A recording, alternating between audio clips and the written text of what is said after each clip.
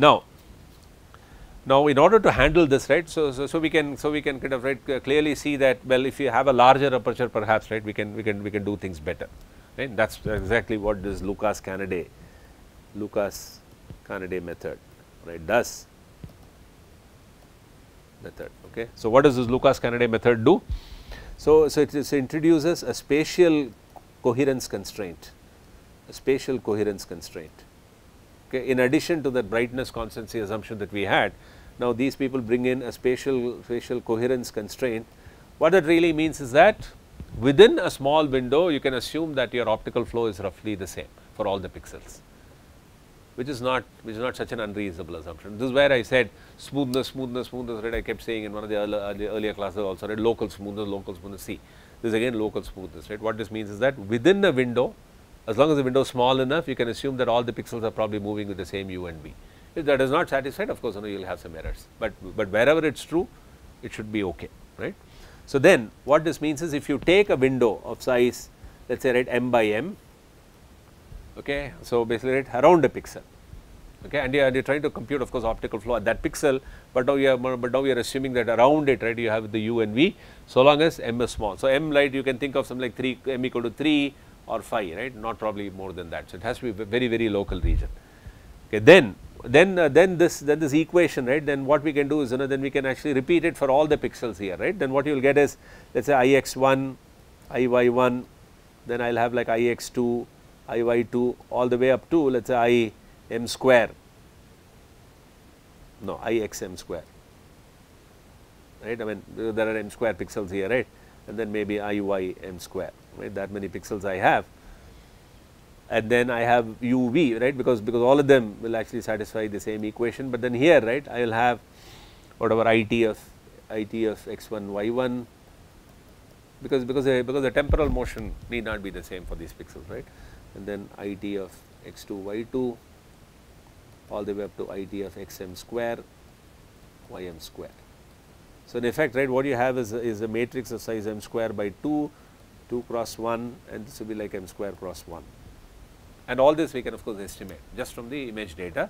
So right, this is available. So let us call this as a u vector is equal to b, right, and now we know kind of, right, how to do that. So you can do, right, a transpose a u is equal to a transpose b, or in other words, right, you can do u is equal to a transpose a the whole inverse a transpose b, right, and a transpose a is clearly, right, a 2 cross 2 matrix. This is just a 2 cross 2 matrix. But if you think about what does A transpose A is, right. So what is A transpose? A transpose is this Ix1 whatever, right, Ix2 blah blah blah, then Iy1, Iy2 blah blah blah, and then this guy, right, same thing ordered this way, Ix1, Iy1. So if you do this, right, so this is like the 2 by m square, like m square by 2. So you get actually 2 cross 2 matrix whose entries are simply gradient squared along x, then Ix Iy, then whatever Iy Ix, which is the same as Ix Iy, and summation Iy square, right. That is what it is. And what is, we have seen this matrix before. When did we see this? Gradient coming in and 2 cross 2. When did we see this matrix? Harris corner detector, right, there it came, no. Now the same kind of situation, right, is what we have here. This is simply a 2 cross 2 matrix, right, it will have 2 eigenvalues. The only catch is here, right, now you have to find its inverse, right, which one means that, right, I mean, it has to be kind of reasonably stable, right. By stability what we mean is, right, I mean, it should not have like eigenvalues that are kind of say crazy, in the sense that, right, both eigenvalues being kind of say very small will also mean that the invertibility is, right, will not be good. Too much of a spread in the eigenvalues, right, is also bad. For example, one eigenvalue being very high and the other eigenvalue being very low is also bad. So the best situation is to have eigenvalues which are both reasonably good, which is when you can definitely say that the condition number. Have you guys read about condition number at all? It's like, right, sigma singular value of max singular value by the min singular value.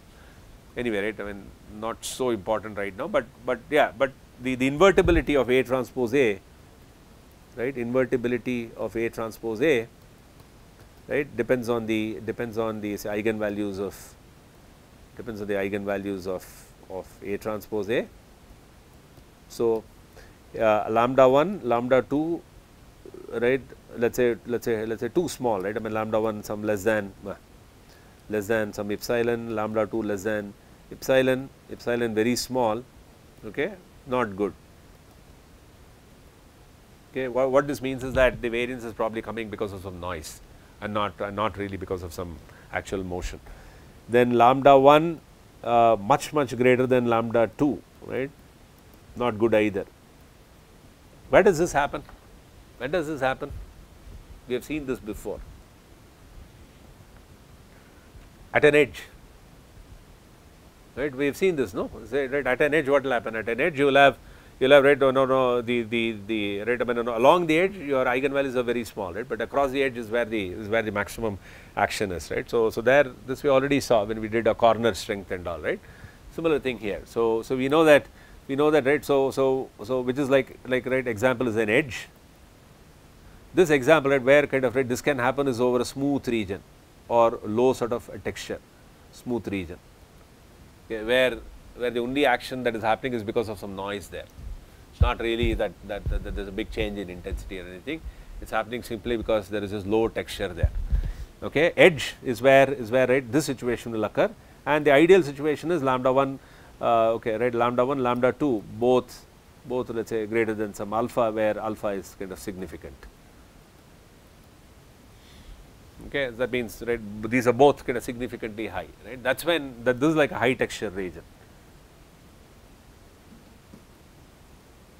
So if you actually compute the optical flow, right, this is what you will actually observe, that it's very reliably computed in those places where there's a lot of activity, where there's a lot of texture, and that's also true with the human being, right. Suppose I showed you a blank wall, and suppose I moved it in front of you, and then if I tell you how did the wall move, you can't tell, because, right, you can't make out what moved, right, because everything looks so smooth, right. Only when there's texture you will know, okay, something happened, you rotated it, you translated it, you will say something, right.